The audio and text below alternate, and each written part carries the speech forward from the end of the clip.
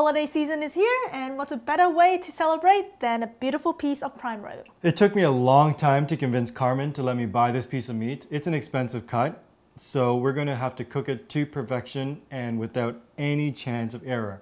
So the easiest way to do that is to do that with the sous vide. We're going to cook it medium all the way through, and then we're going to finish it with a Parmesan herb crust, and it's going to be beautiful. If you're new to kind of cooking, we do sous vide recipes and a lot of other things as well, so make sure to subscribe and press that notification bell. We're going to salt this generously. It's a big piece of meat. It's not going to take in all the salt anyway, so we're going to want to get a good amount on here.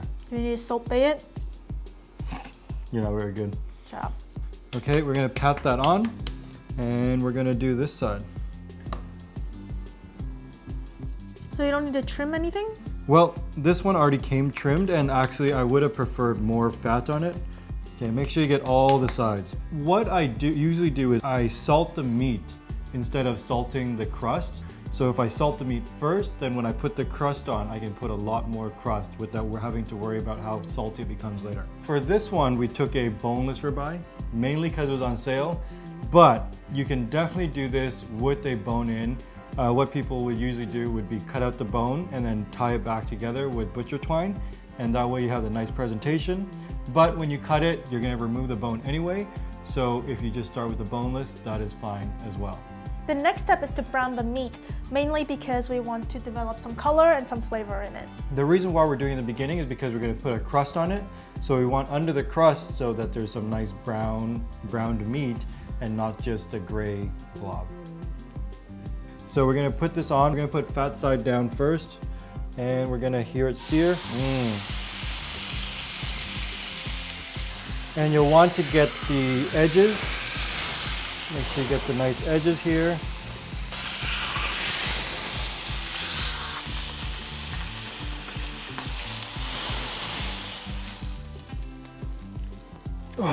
The house is smoky. It's really smoky. So that's the one thing. We're doing this for you, for show. We're probably ruining our house, but you should probably do this under the vent. It would be much better for your house. So we're gonna bag it. I'll get you to fold that over. I'm using extra large freezer bags. Okay. That's it. That's it. See you in 6 hours.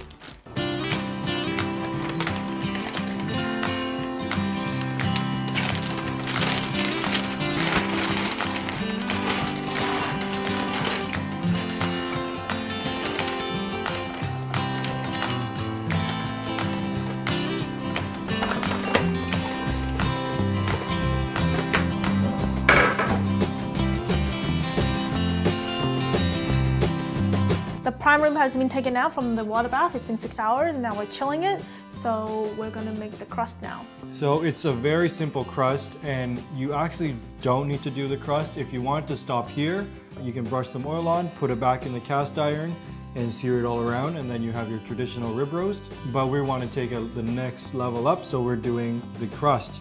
We're gonna put some Panko breadcrumbs, Parmesan cheese, rosemary, mayo. The last ingredient we're going to put in is garlic. So garlic goes in, and that's it. Blend it up and crust it.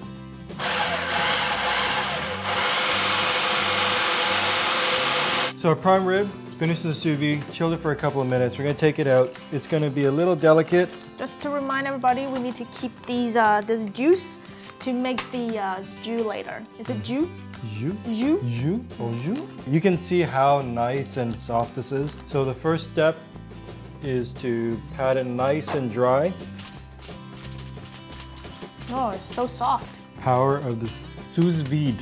Don't say that. People are gonna like rip you apart. There's Dijon mustard and a little bit of mayo inside. So we're only gonna do the top, the sides, and not the bottom. Okay. Why not the bottom? Because the bottom is going to get soggy if you do the bottom, and you're gonna cut that area anyway. You can do the bottom. I would recommend a higher tray. The next step is to put on the crust that you made with the panko breadcrumbs and the rosemary. So we're going to just put it on the top. Make sure you press it down.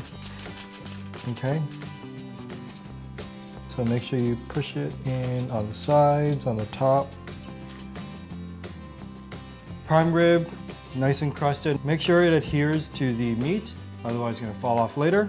The next step is to put in the oven. I preheat it to 500. We just want a nice crust all around. Once that becomes golden brown, it's ready to go. The meat already inside is cooked, so you don't want to keep it in there too long.